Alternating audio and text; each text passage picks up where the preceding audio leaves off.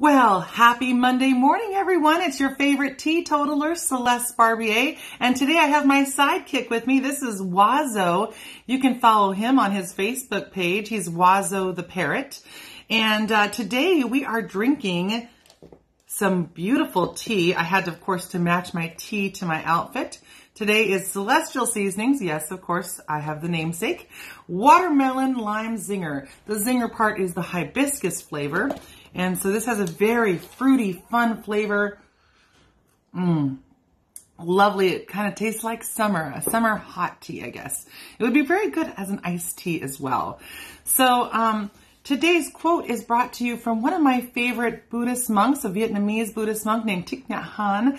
I go to his monastery once in a while over there in Escondido at the Deer Park Monastery. It's an amazing monastery that features and focuses on mindfulness, mindful breathing, mindful walking, mindful eating, everything being done very deliberately, very slowly. There is no talking at that monastery, so you need to do everything in silence. They even offer a meal and they clean the dishes in silence.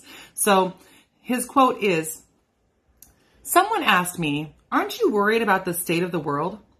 I allowed myself to breathe, and then I said, 'What is most important is not to allow your anxiety about what happens in the world fill your heart. If your heart is filled with anxiety, you will get sick and you will not be able to help.'"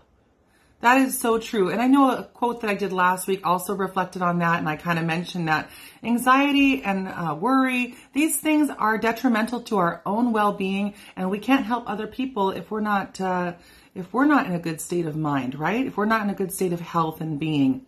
So thank you so much for joining me today, me and Wazo. We appreciate you guys. Have a beautiful day. Of course, this is episode 8 of QuaranTEAtime. We have done a whole week. We're starting on a whole new week. Where are you going? Anyway, he wants my tea. I know it. Anyway, so have a wonderful day, you guys. And we'll see you tomorrow at 11 a.m. for QuaranTEAtime.